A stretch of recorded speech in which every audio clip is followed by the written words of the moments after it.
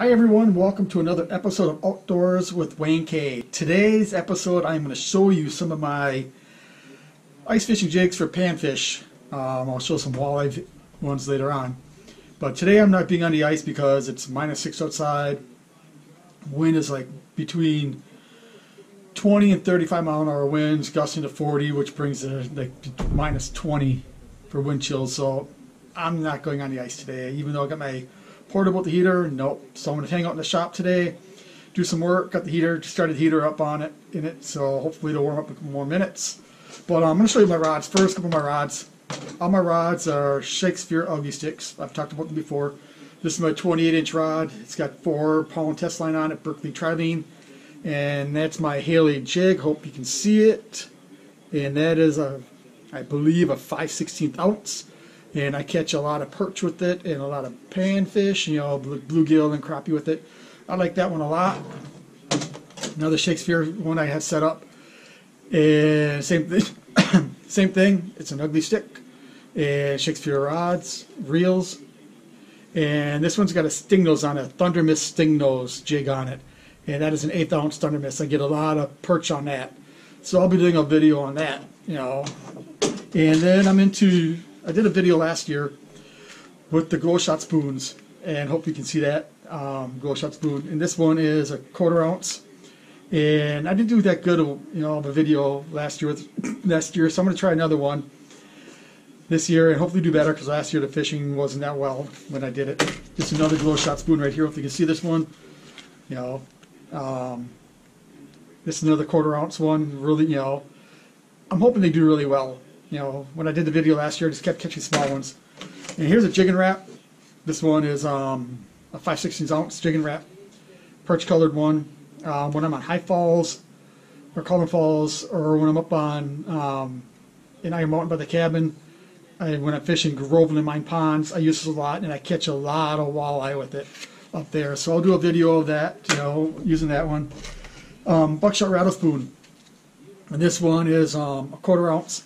And if you saw the video of me catching the walleye at the hole where I pulled it out, where I should have just, you know, played it out, that's what I was using, and that's what I use all the time in the Fox River, Green Bay, you know, Indy Pier. So it's a buckshot rattle spoon with perch color. A lot of my jigs, I mean, 90% of my jigs are perch colored jigs that I use for walleye. I mean, for walleye, perch, bluegill, and stuff like that. Here's another rattle spoon. This one I do very well with up on high falls and color falls. It's a Glow.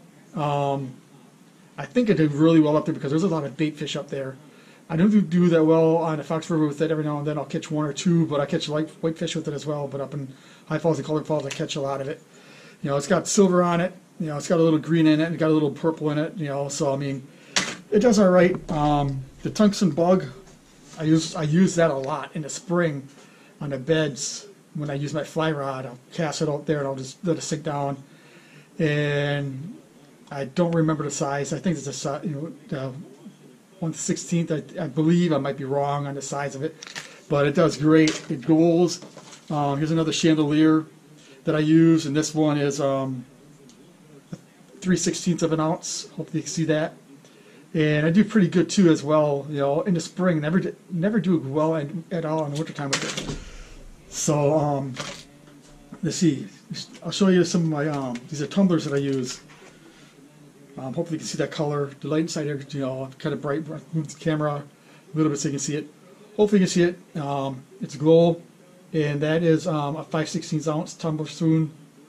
And I do really, really well up on high falls with it. And then on a lot of smaller lakes, I do really well on it.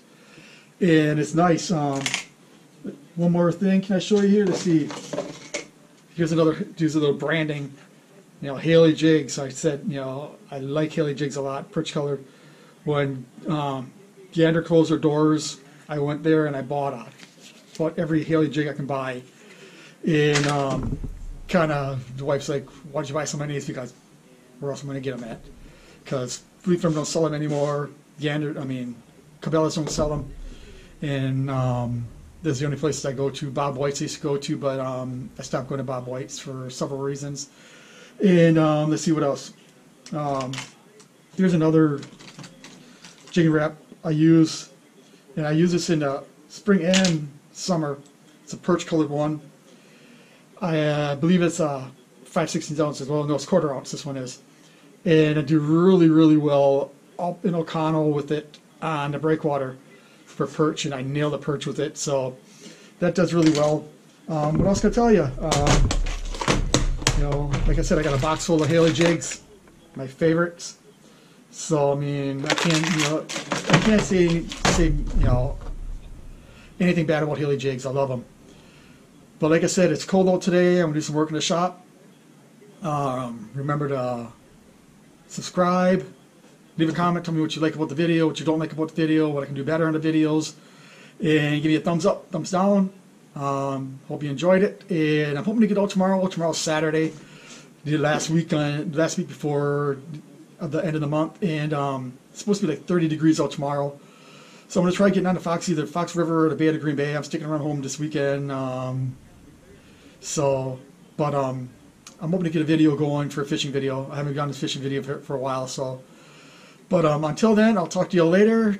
Stay warm, tight lines, and later. Bye.